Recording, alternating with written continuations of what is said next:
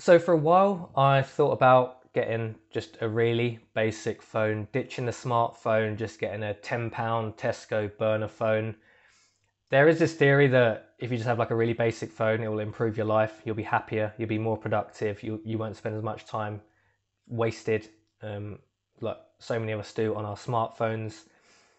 But for me, I feel a smartphone is just very useful. It's a tool at the end of the day, and if a tool is used correctly, it should benefit the user.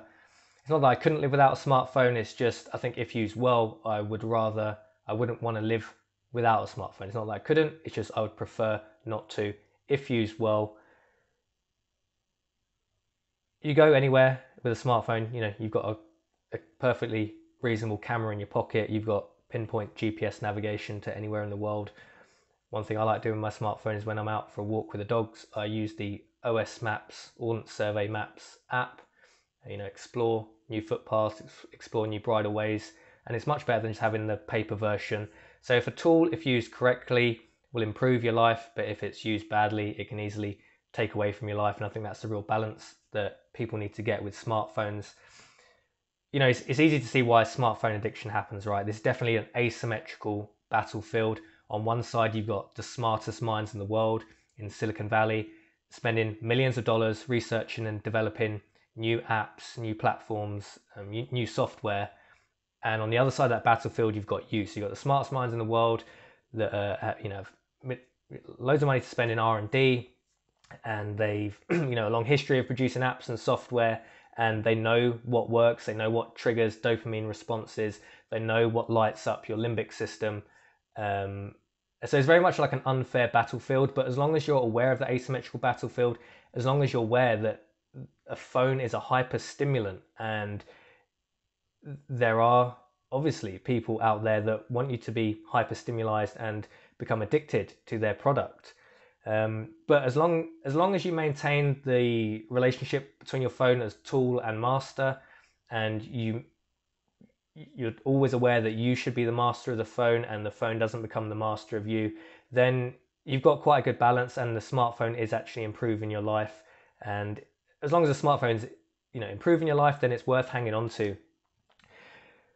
The biggest change I made that really helped improve the tool and master relationship between myself and my phone was turning it off for at least 12 hours a day. So the phone is off more than it's on. I first started doing this probably over a year ago now, and what I still do is around dinner time, around 6, 7 o'clock, I'll turn my phone off. Once we're all in, once my girlfriend's back from work, just turn my phone off and then aim to turn it on the next morning. When I leave the house, usually, so it'd be like 8, 9 o'clock. If I'm not leaving the house, maybe I'll leave it off longer. But at least a 12-hour window of the phone being off, that really changes the dynamic between using the phone. I definitely stopped doing the pointless thing of like seeing my phone, walking past it and just picking it up and just doing something just totally a waste of time. Reading emails, reading messages, checking the news. These are all pointless tasks. If you're going to send messages, I would definitely recommend just trying to save all the messages up, like as beeps. I always leave my phone on silent because I don't like the beeping. I don't even like the vibration noise of the phone. Leave it on silent, but once messages have accumulated, just reply to all those people at once. Ideally, if you have the discipline, once a day. If not, just a couple of times a day.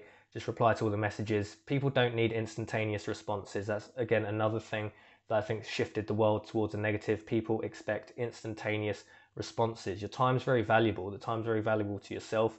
And then when you're when you're in a moment, like you're at dinner time, you shouldn't be responding to messages. That's a very important time of the day. Just when you're in a moment, enjoy that moment. Don't be sending WhatsApps. Don't be sending text messages, because then that's detracting from your life. So the 12-hour a day rule is critical for me. That was the biggest change in my relationship with my phone. If you can have it off more than it's on, then you've pretty much won the battle, in my opinion. That alone will definitely shift. Well, it did for me. Shift the experience of using my phone. Now, it's not a hard and fast rule. Say my girlfriend's doing night shifts, or if I'm going out for an evening, something like that, I'll leave my phone on, because again, it's a tool. I'm not going to like turn my phone off just out of like you know, because that's the rule, I have to do it. If my girlfriend's at work, then I'll leave it on. That way she can message me if there's an emergency, anything like that. But at least 9 days out of 10, probably more than that, the phone's off around 7, 8 p.m. Then things like Sunday, sometimes I won't even turn the phone on, barely at all. I'll turn it on just before like the afternoon, just in case, you know, someone has sent a message that may be mildly important, something like that. But Sundays, I think, is a lovely family day. Just try and have the phone off pretty much the whole day if you can. Besides that, I think I've always done this, is just not have too many apps, not have too much clutter on the phone. Just have like one home screen. So rather than when you're on home screen scrolling between apps, any app that you can just do through a website, just do it through a website, in my opinion. Have the fewest number of apps as you can. And then the other thing is just having like a cheap phone. So this is like £100 Moto. It's a perfectly reasonable phone. It's actually recording the audio for this video right now. I think if you've got a cheap phone, you're not going to be in love with it. I mean, I'm not really fussed about Apple products. I've never owned an Apple product, but I can see why people love their phones, why they love their Apple products, because they are very nicely designed. But if you have a £1,200 phone in your pocket, you probably are going to love it. But the point of a phone isn't to love it. This is a tool. This gets used and abused. It's out in the elements. It's out in the cold. It gets dropped. That's why the screen is broken on this one. It gets abused. You know, I'm under a car. You know, this is the torch that's pretty much always with me, so it's in my pocket.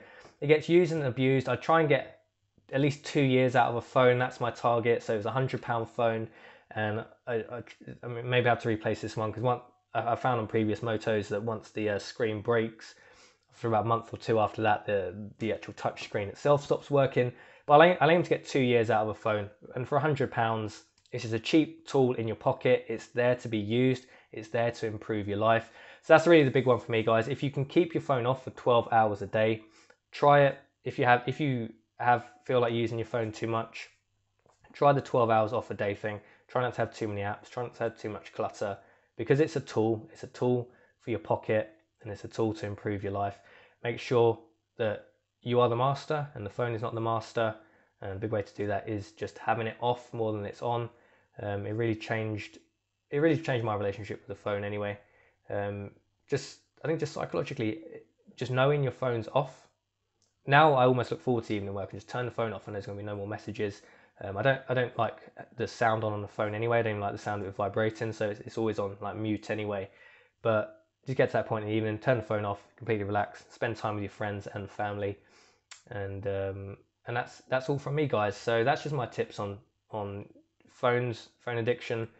It's a serious thing that can easily detract from your life, but a phone can also add to your life. So thanks for watching this video, and I'll see you in the next one.